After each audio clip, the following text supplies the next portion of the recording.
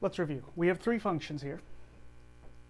There's a function f on this poster, a function g on this poster, and a function h on this poster. The actual y value, the algebra question, when x is exactly equal to 4, the y value is 3. So we write f of 4 equals 3. Here's the algebra question here. G of 4 is equal to 1. So when the x value is exactly 4, y is equal to 1.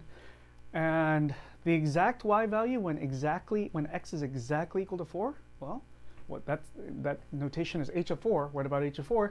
There is no y value. So h of 4 d and e does not exist. Nevertheless, the limit question, so those are the algebra questions. The limit question, which is up here,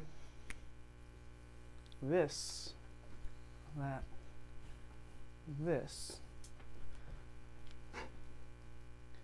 These calculus questions, which are circled, should be answered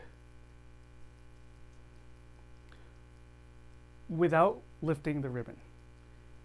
What you're doing is trying to look at what happens to the y value as you get close to the x value 4.